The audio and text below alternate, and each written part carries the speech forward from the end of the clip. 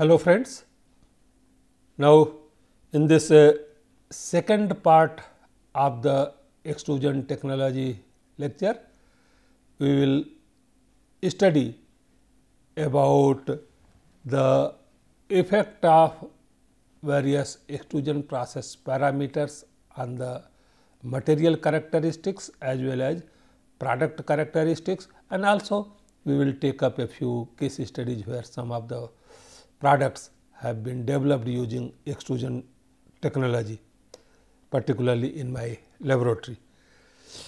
So, just to refresh your memories, we have seen in the part 1 of this topic, lecture part 1, that is extrusion is a thermomechanical process in which heat transfer, mass transfer, pressure changes and shear are combined to produce effects such as cooking, sterilization, drying, melting, texturization, puffing, mixing and kneading, forming, etc.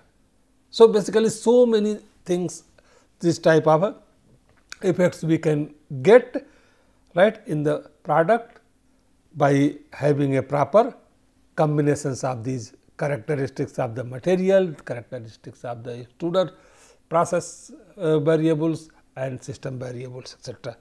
Okay. So, again a specially designed die is used to shape the product such as the form of pasta, noodle, rice analogs, etc. Variety of products in the variety of shapes and sizes are produced using this technology. Regarding factor affecting the extrusion process, as I told you, there is the combination of the process parameters. By having appropriate combination of the process parameters, we can produce a product of desired characteristics in, as well as we can get that desired system parameters to get the desired characteristics in the product. So, the important extrusion process parameters includes barrel temperature, die head temperature, extruder screw speed and feed moisture content. The product characteristics include physicochemical properties, functional properties, textural characteristics and cooking characteristics. These the process parameter etc., they influence the system parameters, that is and what are the extrusion system parameters? They are the torque, die pressure, product temperature, specific mechanical energy and so. Just in the earlier part of the lecture also we saw, here also you can say that is in this picture you can see here, this is the feeding zone, this is the transition zone and this is the metering zone. The feeding zone is used for conveying the solid. In the transition zone, compaction, mixing and softening of the material takes place, whereas in the metering zone there is a melting, pressurizing and pumping of the melt to the die. So, these processes, so obviously there is one, then the die end there is a cutter assembly which gives, okay, which cuts the product into the desired size and desired shape, desired size. Okay. So, this is these parameters, when you change different characteristics like extrusion, heating and melting, there is the heat is supplied by the heater as in which are provided along with the barrel in the extruder. You can see that is some extruder they have 3 or 4 heating sections like heater 1, heater 2 and heater 3. There are 3 heating zones here. Okay. So, these through this heater the heat is applied, also the heat is generated due to friction inside the screw barrel inside the barrel. Okay.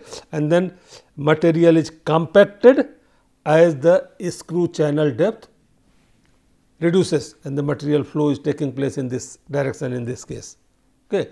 So, the extruder screw actually mixes the material and converts it into a viscoelastic melt, particularly toward the end of the die, and then when it passes through the die, because of this flexible nature and because of this characteristics, it takes the shape of the die, and when it comes out of the die, inside the die pressure and temperature are maintained. So, because of the pressure gradient, because of the temperature gradient, material either expands or compacts. So, this is the mechanism how these different products or characteristics form. So, how, let us see how this, if these conditions are varied, like for example, how that is the, if the barrel temperature increases, that is the product temperature, water absorption index, expansion and color change.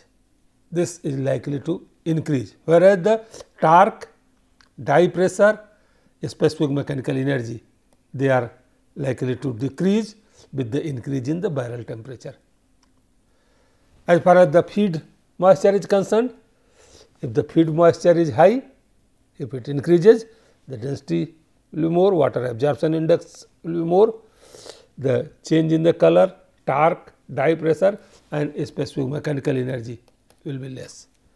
The density, water absorption index, torque and die pressure increases with increase in the feed rate, and change in the color and water absorption index decreases with the increase in the feed rate.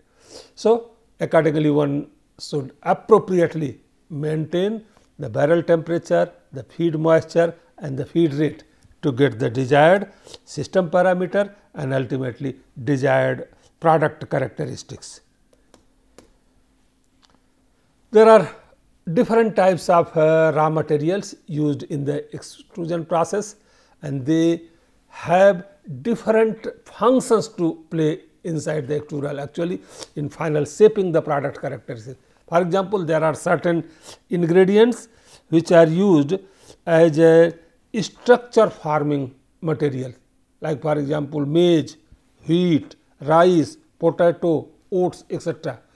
So, they are used to provide the finally the desired structure of the material, and depending upon the size of the granules present in this, depending upon the type and amount of the starch, the protein and lipid system etc., all these present in that, these materials give the they give different characteristics to that. For example, maize, here it has a medium sized granules, it has average protein level and it has a definite flavor and yellow color.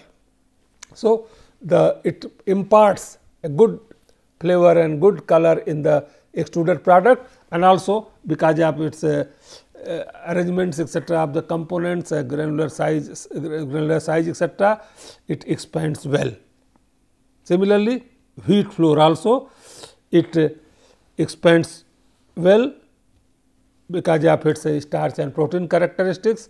Rice flour, it has a small tightly packed starch granules, it slowly hydrates and starch gets gelatinized during the processing.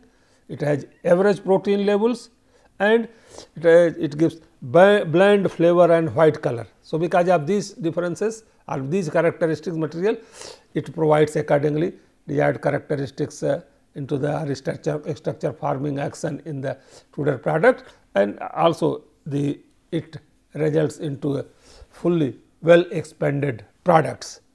Potato, on the other hand, it has large granules, high starch level, it also has definite flavor, it is gold to light brown color, and the starch characteristics of the potato also results in well or good expansion, but the material becomes sticky. So, you can say that it is a excellent binder. This can be used for binding purposes.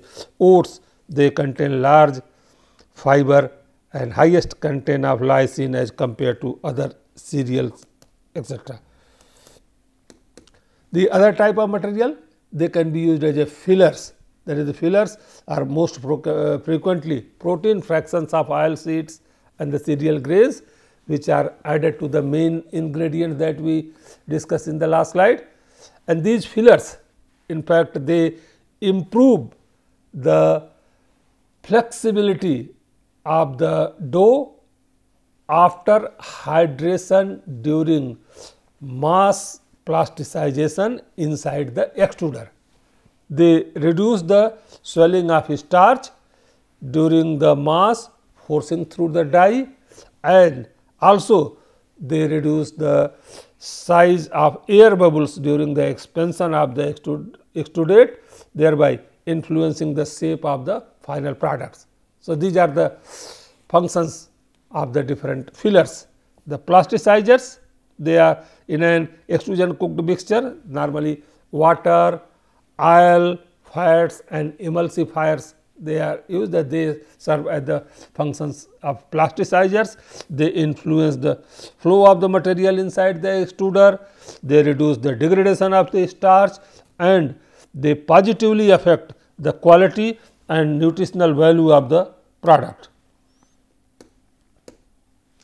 The other type of the material ingredients can be used hydrocolloids, like they are used for providing thickening effect, stabilization and gelling effects for the improvement of the physical characteristics and textural properties of the end product. These hydrocolloids, they modify texture of the starch based food products, as well as they influence the melting characteristics, gelatinization, fragmentation and retrogradation processes. Hydrocolloids improve the thermostability and provide lubrication during the extrusion process. The emulsifiers are also frequently used. In fact, the emulsifiers are the lipid fractions with higher melting temperature. They are used by the manufacturer in the extruded product as lubricants. They facilitate shear and formation of uniform surface structure. They protect processed mass against stickiness and thus making further treatment easier.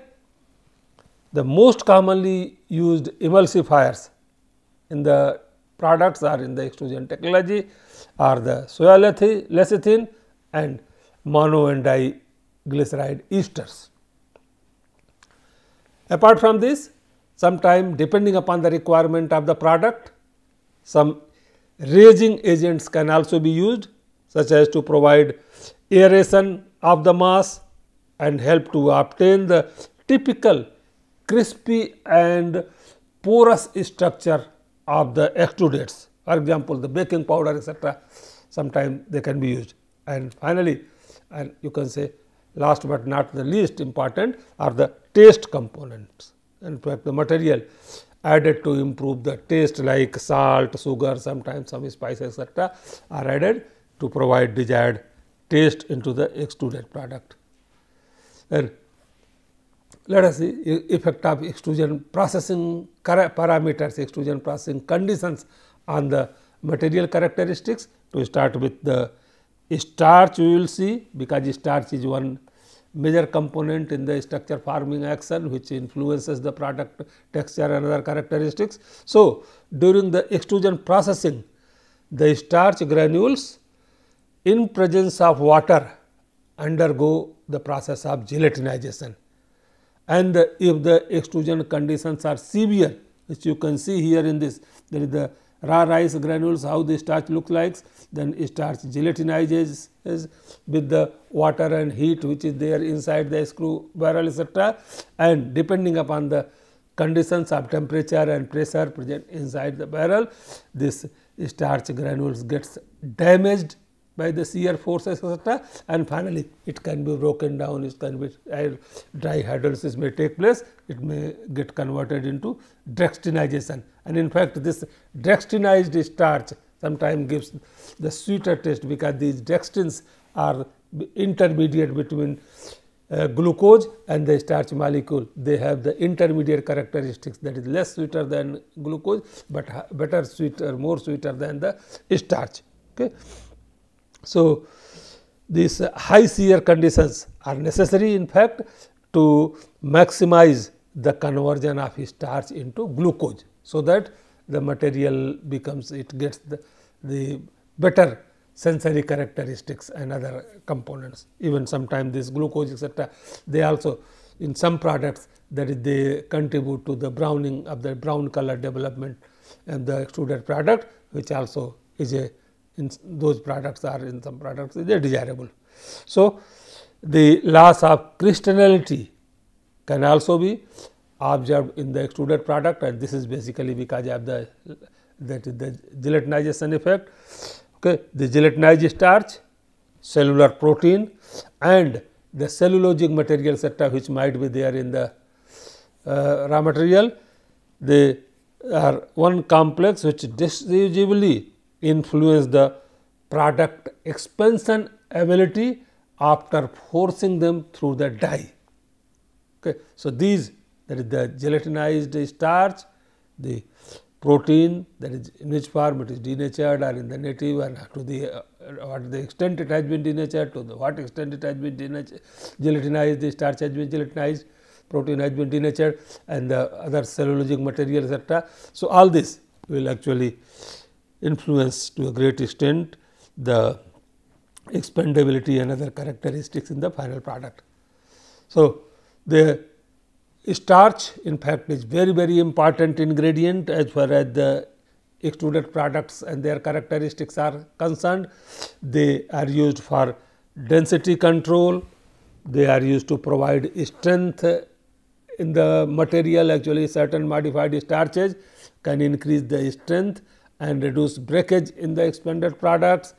They might result in the shelf life improvement, moisture uptake, they improve the flavor of the materials, even water holding capacity, fat binding capacity, all these properties, functionality and other things of the material is provided and adequately by having a proper amount and quantity and type of the starch by controlling the conditions to control the starch gelatinization, retrogradation etc., we can get desired characteristics.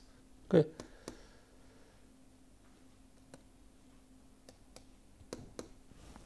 So, another important component, most of the grains etc., which are used for extrusion, the structure forming action, they also along with the starch they have the protein.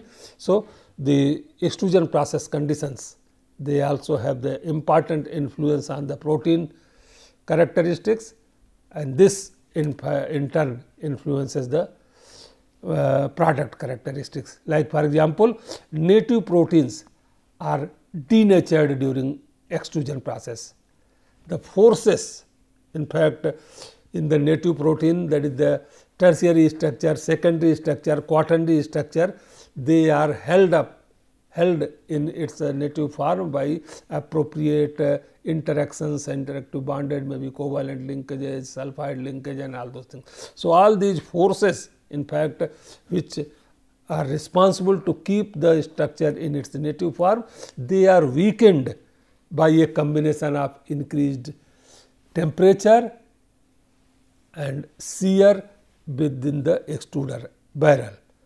So, the individual protein molecule unfold and align themselves with the flow of the material towards the die. The exposure of hydrophobic residues such as phenyl, alanine and tyrosine, they reduce the solubility of the extruded protein in aqueous systems. So, here you can see in this figure that this is the native protein, that is they get that is opened and the flow is there, native structure is disturbed, all right. And even what will happen, that is the if there is a this hydrophobic R group, if they are extended, which are normally that is how they are extended toward the native structure. If they are all on the surface, then protein has good solubility, and these hydrolytic R group, if they are maybe as a result of this denaturation, they may go toward the interior of the molecule and they may get disturbed. So, the protein solubility may get disturbed. Accordingly, the extruded product may be less soluble than compared to the, because of these changes in the material protein characteristics. As far as the effect of lipids on extrusion processing that is concerned, that is extrusion of high fat materials is generally not advisable, especially in the case of expanded product. If you want that is the material should expand after extrusion, the fat content should be kept low as possible. For example, if the lipid level is more than 5 to 6%, it impair extruder performance, and the presence of lipid in the raw material causes decrease in the torque because the lipid reduces slip within the barrel. Okay. There is poor expansion of the product because insufficient pressure is developed. Lipid is released from the cells owing to the high temperature and physical disruption of the plant cell walls. So, this also increase fat content, it may have some difficulties or it may influence the product characteristics. Low lipid level is less than 5% in the material facilitate steady extrusion and improve the texture. The extrusion processes can prevent free fatty acid release by denaturing the hydrolytic enzyme. So, that is the material can become, there is the hydrolytic rancidity etc. in the material, that is in the extruded product, can be prevented or can be less in compared to the normal products, because the heat generated inside the pressure inside the extruder barrel can cause the hydrolytic enzymes. So, therefore, the hydrolytic rancidity can be prevented. The effect of extrusion processing on vitamins, in fact, the retention of vitamins in extrusion cooking decreases with increasing temperature, screw speed and specific energy output. It also decreases with decreasing moisture, feed rate and die diameter. That is, if the die diameter is decreases, that in this the vitamins retention will decrease. Okay. Then depending on the vitamin concerned, considerable degradation can occur, especially in the product with high sensory appeal. So, the temperature and pressure in the barrel, they may result into the destruction of the vitamins. So, the care should be taken to have minimum change or minimum destruction of the vitamins. Okay. So, what can be done?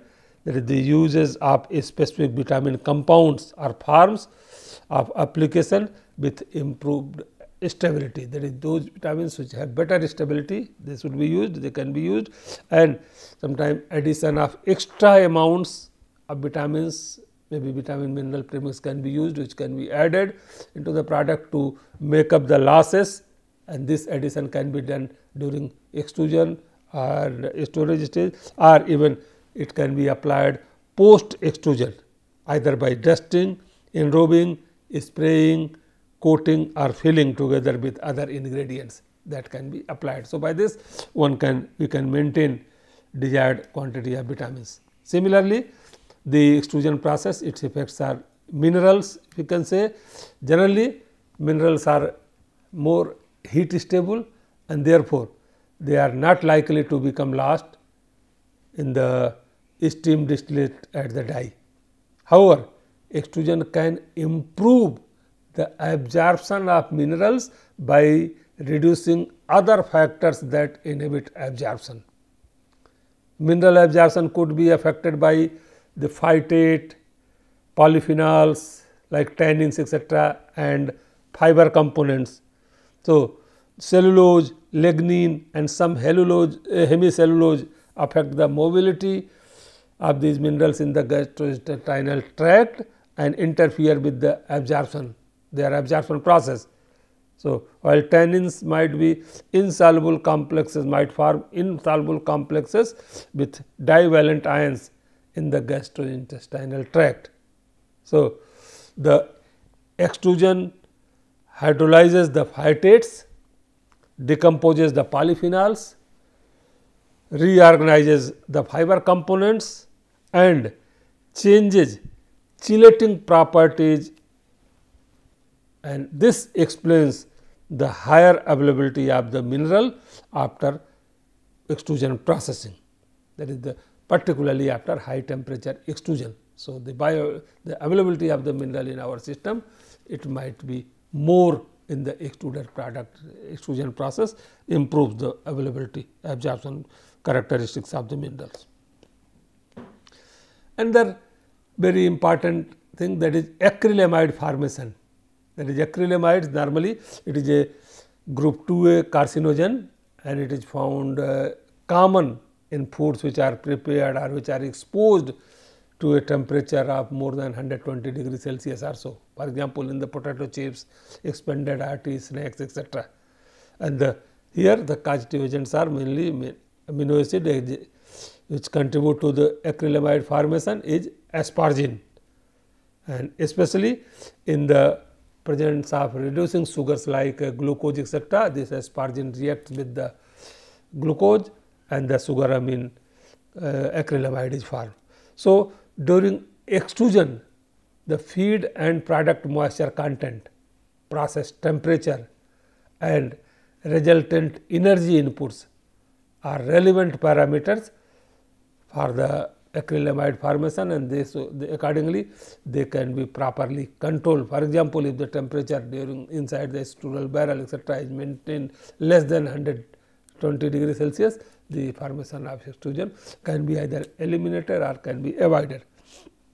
Also, the presence of glycine, cysteine and lysine has the significant effects on the decrease in acrylamide content in the fried products. Now, in next few slides, I will just like to give you a glimpse of overview of the, that is we at our institute in my laboratory, food chemistry and technology laboratory, my students, they have worked on several process innovations, particularly extrusion process innovations, and developed different products which you can see here in this slide, like fortified rice kernels, okay, energy essential amino acid balance Nutridal, that is expanded ready to eat snacks maybe from the millets etc., sweet potato extrudates, chlorella fortified pasta, fortified rice noodles and so on, fortified rice kernel.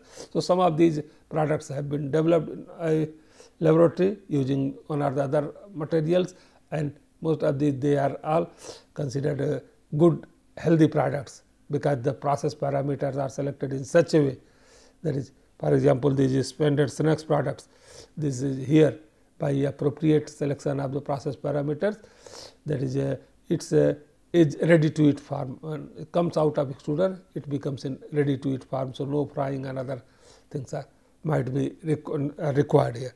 So, maybe some of these products and their manufacturing technologies we will be taking, there is details we will be taking in some lecture classes separately, but today just I will try to give you an overview in the glimpse, like for example, fortified rice kernels, where these are made by using the broken rice, that is the broken rice from the rice mill is taken, it is converted into that flour, milled into flour, all right, and where the fortificants are added, and these conditioned rice flour added with the fortificant like iron, folic acid and vitamin B12 in the appropriate quantity, that is as per the guidelines set by Food Standards, Food Safety and Standards Authority of India.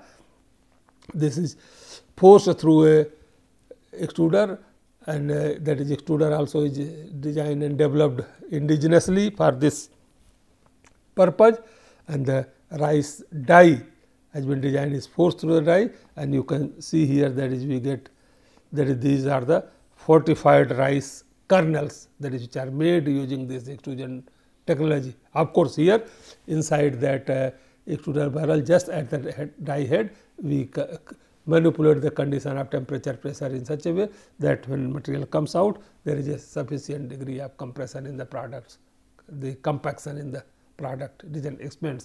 And these rice, they have the desired characteristics, they are resemble to normal rice in their cooking, eating and other sensory characteristics. And you can see here in this picture that after cooking, it retains its shape, it does not disintegrates.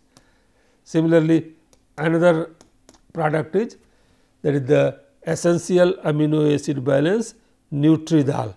So, that is the dal, actually it is the split, pulses split, and it is cooked and eaten, cooked with some salt, spices, etc. and eaten, and these cooked dals, in fact, they form a major source, or that is the important source for the protein in the people who are vegetarian, who totally depend on the vegetarian.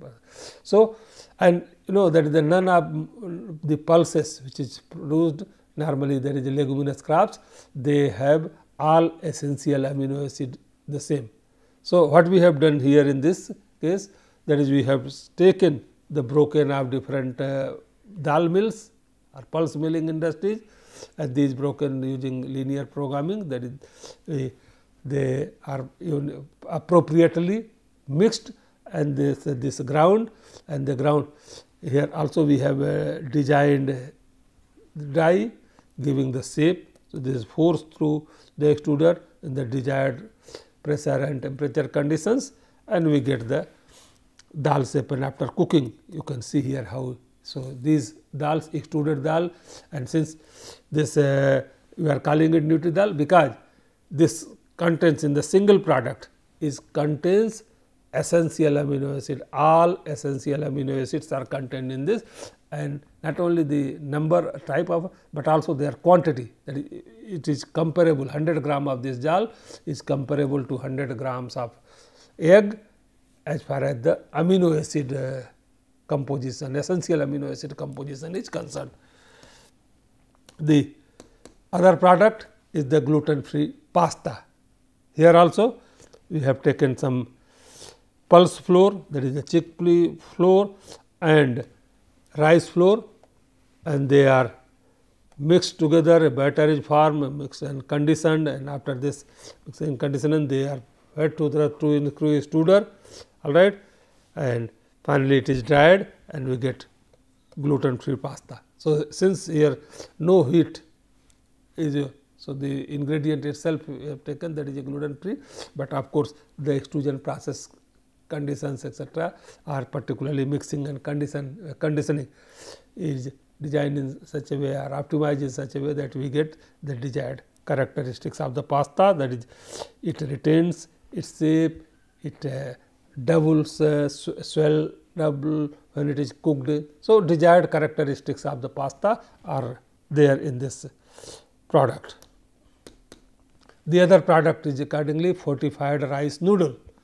We have the same type of machine, that is which have fortified rice kernel, fortified dal, Nutri-Dal, similarly fortified rice noodle. We are taking rice flour, we are adding appropriate or desired quantity of the micronutrient iron, folic acid, vitamin B12, and then mixing and conditioning. After mixing and conditioning, they are fed to the extruder, all right, where the appropriate die is provided or given to give the desired shape of the noodle, and this noodle also it resembles the commercial products in its sensory and other characteristics. So, it is a health noodle as it has been fortified by micronutrients, iron, vitamin B12 and folic acid. So, the other product is the preparation of sweet potato flour. The sweet potato flour preparation using extrusion technology, that is here the sweet potato is taken, it is soaked, that is washed and put into the sliced and then soaked, and after soaking it is dried, conditioned and then fed into the extruder.